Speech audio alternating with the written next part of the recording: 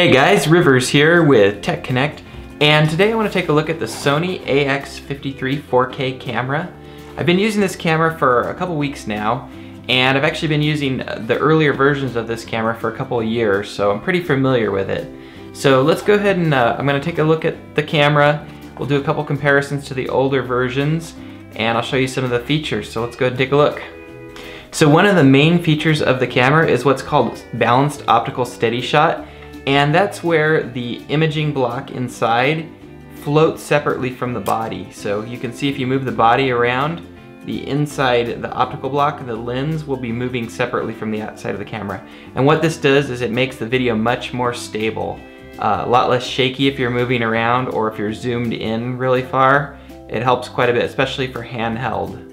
So, and I've used quite a few different cameras. I think Sony does the best job of this, and this moves more than just an image sensor shift. If you look at it, you can see that the whole lens and everything is moving around. And this stabilization has been improved a little bit. I've used the older cameras, and this one's a little bit more stable, and especially for longer zooms, because this guy has 20x zoom versus last year's model with 10x zoom. So probably the biggest improvement over last year is the image sensor in here. It's now a 9x16 sensor instead of a 4x3 sensor, and it's got larger pixels. They're about 60% larger than last year's. What that means is better low light performance, but also I've noticed that the image quality is just better all around. So I think they've redesigned the sensor to be a little bit more efficient.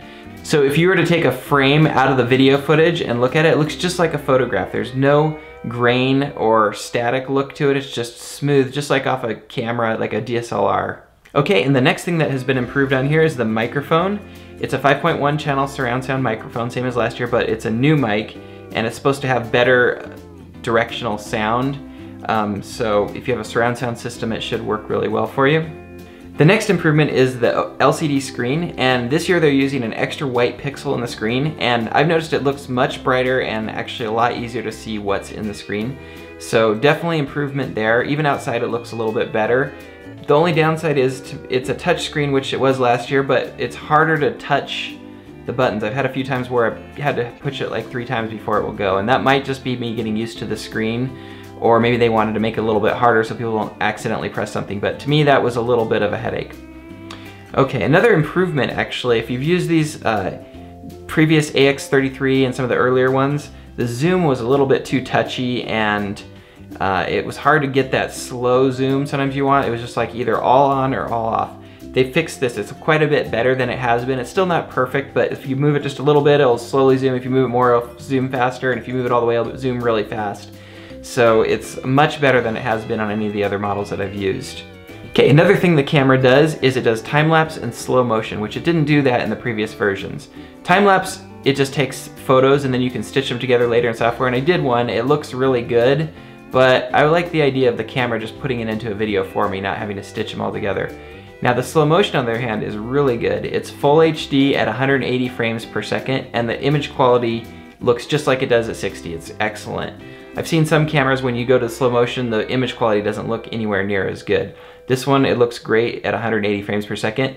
And I know 240 frames a second is kind of the sweet spot, but you can slow it down in software like Adobe Premiere or use a plugin like Twixtor and get really slow video out of it. And since the quality is good, that should get you to where you want to be with that 240 frames looking video.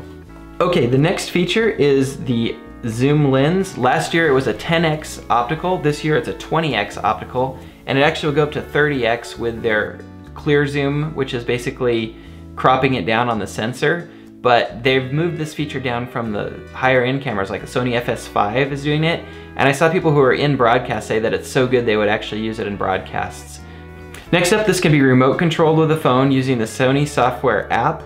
And I connected it up, just took a picture of the on-screen barcode, and it connected immediately to my phone. So it was much easier than having to link up through the network or anything like that. And then when you get in there, you can see what your camera sees, which is really nice, and then you can start recording, stop recording, and zoom in, zoom out. Maybe they'll add some more features in later software updates, but right now that's all it does. You can't go into the advanced settings on there. Some of the features that they kept from last year that I love are this manual mode button here. So you push this button once, and I've got it set to exposure, then you can use this lens ring to adjust the exposure.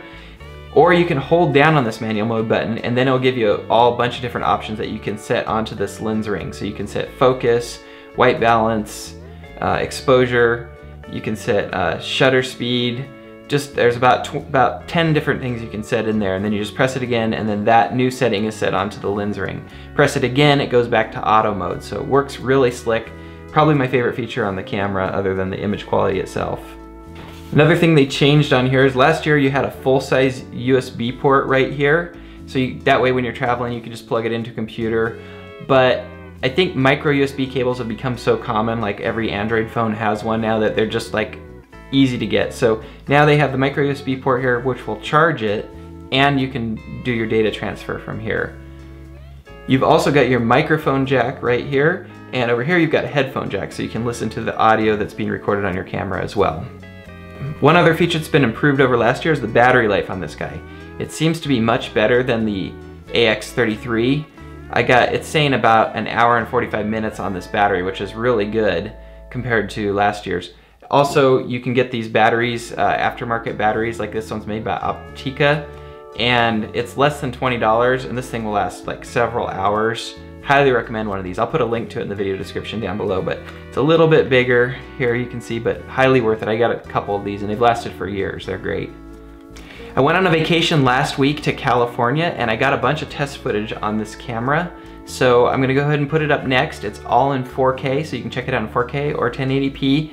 It looks really nice, and I tried to cover all the different features that the camera does. So tell me what you think in the description down below.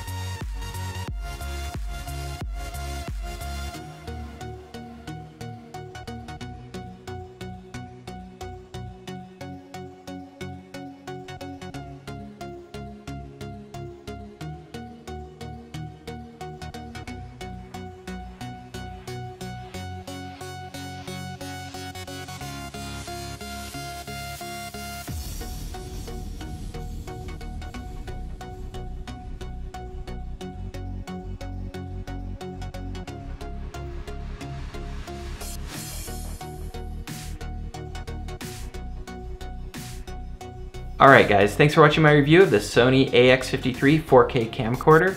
If you liked this video and want to see more like it, be sure and hit that subscribe button down there. That way you'll see my videos whenever they come out.